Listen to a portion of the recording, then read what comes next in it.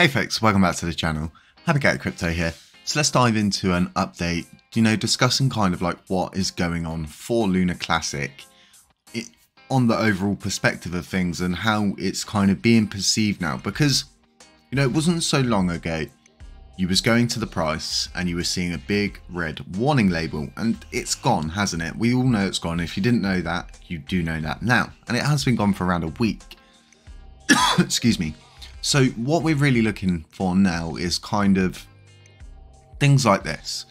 Crypto.com putting trading pairs back up so you can trade your Luna Classic for also USDT and BUSD, because prior to this it was only USDC you could trade it for. Now, having these extra pairs enabled may not seem like a big deal to most, but to myself, from where I'm sitting, it's showing that exchanges are starting to trust Luna Classic again. We're restoring the trust factor into things.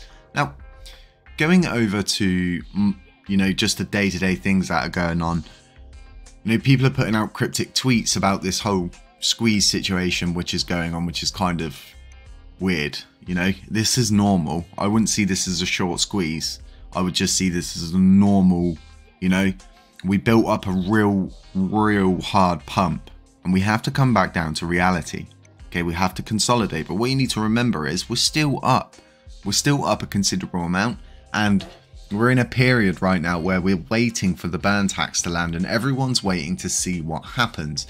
Could it be buy the rumor, sell the news? Of course it could be. Of course people might sell out on the day the burn tax lands, because they might think, this is the point where I'm supposed to sell out, so to speak. But if you're in it for the long run, you're in it for the long run.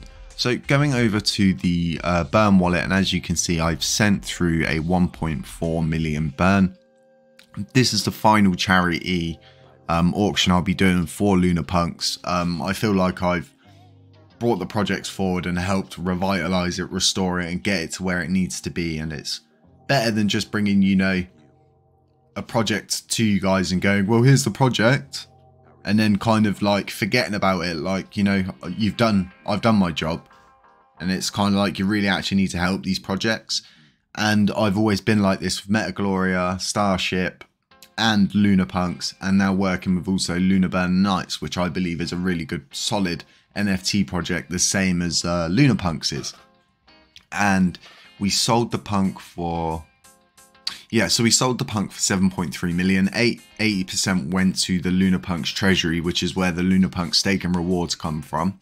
And then 1.4 million went to burn, which was the 20%. Now, Luna Classic by any means is not cheap anymore, and 7.3 million, as you can see at that time, equated out to that much. It's not a small amount. And this is what I'm saying. A lot of people are saying, it's still cheap, it's still really cheap, but in my opinion, it's really not. Like, if we go back 4-5 weeks ago, it was cheap. Go back another month, it was so much cheaper, and as we've gone on, our price has gone up. And you're seeing articles like this. I don't read articles, as you guys know. I feel them to be very highly unnecessary. But, Terra Luna make an impressive comeback. Is it time to invest? And seeing places like this putting up these posts is really good, because it shows that we're turning heads. People are looking at Luna Classic and going, oh, maybe it is time to invest. Maybe I can catch a falling knife, or possibly they think something way more than that, and the price itself is not doing bad. I wouldn't say we're in a short squeeze. Short squeezes last for quite some time, and I just don't see this being a short squeeze in my opinion. What I see this as being is just normal, healthy consolidation and profit taking. It's as simple as that. And you would have a lot more profit taking if people hadn't have locked their coins up, so to speak. If they hadn't locked them up in staking. A lot of, I would say 90% of people actually locked all of their coins up and then realized straight away after, like, oh, I'm going to need some to sell during a pump if there's a pump. And they're all obviously undelegating their coins and waiting 21 days, or undelegating a certain amount of their coins and waiting 21 days. But, do keep an eye out for that. I will be letting you know on the day, what day it lands on, and we'll go through and we'll see how the price reacts exactly 21 days after the re-enabling of everything, because I think it's really interesting to understand profit taking, and that people need to understand that crypto is volatile. It goes up and down. That's the whole thing behind cryptocurrency, and it's all experimental, to put it in the most simplest of terms. And you know, your capital is always going to be at risk, and even in stable coins, your money is at risk. And we've seen this with the algorithmic side of stable coins and USTC itself. I will say this to people again, because someone has messaged me, well, a few people messaged me today saying, shall I invest in it? Is it a good idea to invest in it? And you know, I wouldn't invest in something that was as heavily controlled as this coin is, because it just goes to show, if we can get it to show more info, it just goes to show how heavily whale controlled this coin is. Here we go, top 100 holders, 89.57%. What kind of other coins are out there that are like this? Shiba Inu. So if we go to Shiba Inu, it's not far off being, you know, exactly the same as what USTC is on a control level. You know, and that's a lot of coins for the top 100 holders to actually hold. So you can already see there, SHIB is so whale controlled that, you know, any profits that people are making, it's nothing compared to what these whales are making on top. And the last thing you want to see is a whale controlled coin. If we go to Terra Classic, you can see the top 100 holders only own 32.9%, showing that this coin is far from whale controlled. And in effect, no one should be able to, as of yet, control the price very heavily. And that's why we're seeing a lot of people attempt to short the market.